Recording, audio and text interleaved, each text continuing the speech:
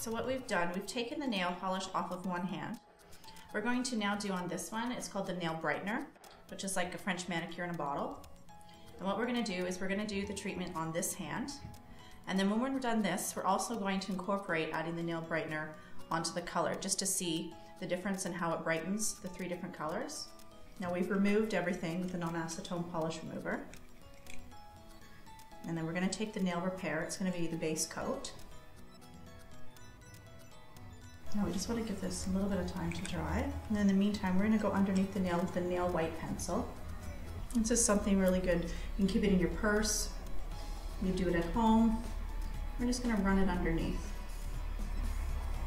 And even though we're putting it underneath and doing the white line, it also acts as the same as an argent stick. It's going to go under and also clean under the nail.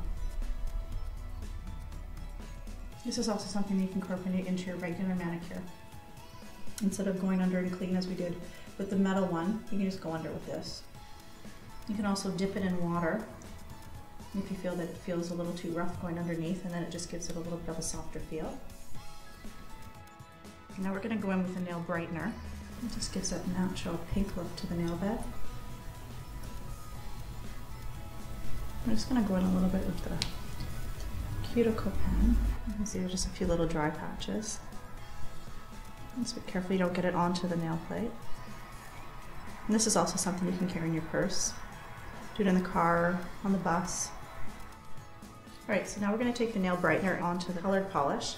You also see it gives quite a luster to the nail. You can see how the nails are a lot more shiny now that we've put the nail brightener on.